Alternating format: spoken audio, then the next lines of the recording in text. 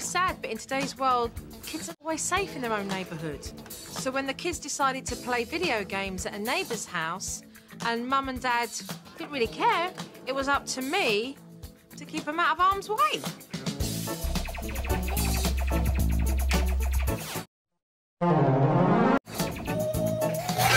James likes to go to his friend's house, and Tyler often follows along, and they'll play games that they're supposed to play. Let me see that one.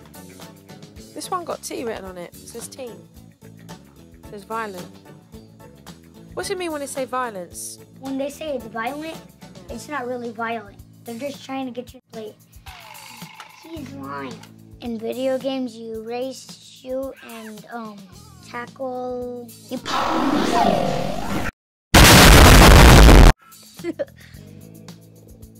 really, you do.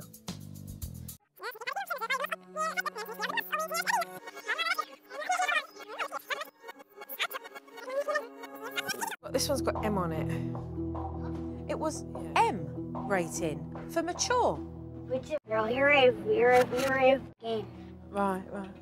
These kids are 7 years old, and yet they're playing video games that are for teen, 10 plus, and M for mature. You wouldn't want kids this young watching an R-rated movie. This is a scary thing, and, you know, parents have got to be in control of this and get a grip. I'll kill you. Come on. The next thing I needed to do was to educate this family about the video games rating system. Only 21% of kids say that their parents have any rules about the video games they can play. So this is information that a lot of families need to hear. Lesson today, game ratings. All right, what does E mean? Everyone? What's this one? People that are 10 up. You have to be 10, but you can't be under 10 to play those. I didn't know that there was a E10 and up. I thought that any E-game was suitable for my kids. What's that one, Dad? Teenagers, 13 and up. What's this one? M for mature, meaning a game found in our house.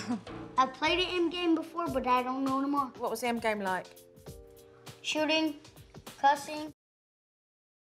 No more saying cuss words, guys. It's inappropriate and violent. If you say a cuss word, then you're like going to jail, and you're like, when you go to jail, if you say a cuss word, you go to jail, and when you go to jail, if you said a cuss word, then you're only going to eat broccoli and other vegetables for your whole life. Robbing and killing. James, which is the Word to play? I want to play one team game. It's not even bad. Let him read the back of T. Read the back of T. They contain violence, suggestive themes, minimal blood. Okay, so does that sound like something that you should be playing?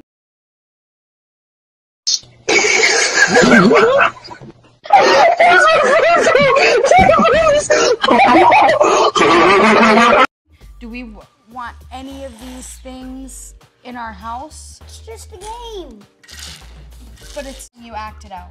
Learning about the video game ratings has made Mum and Dad realise that they need to pack up those teen games right away. And when James, their eldest son, realised what that meant, he started to get upset. Okay, so this should have a big red Check mark. because it's not allowed in our house, nor are you allowed to play it at anyone else's house.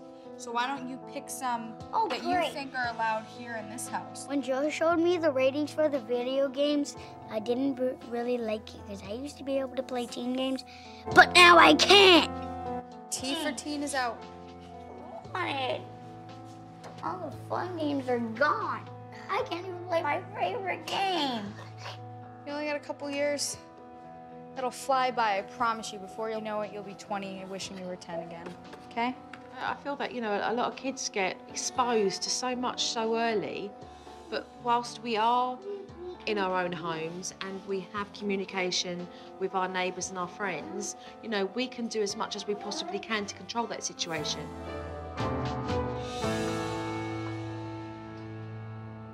Ultimately, parents are responsible for the video games their kids play, whether that's at a neighbour's house or in their own home. So when Holly told me that she really didn't know how to discuss the video games with her neighbour, I took the liberty to invite her into her own home so we could discuss this straight away. What you decide to do with your child is one thing. What you decide to do with your child is one thing. So how do we clear that up so that James can turn around and say, oh, well, I'll go around to Colton's and I can do it there? And what can the pair of you do together to make sure that that can?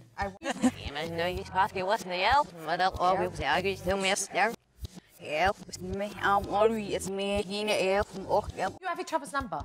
Not yet. Right, No, we don't. Let's do that. It's so important to be able to communicate constantly with your neighbours, especially when your kids spend so much time in each other's homes. So the nice thing is at least then you know that you've got each other's support. We're gonna converse more often so that we know how our kids are behaving at each other's house.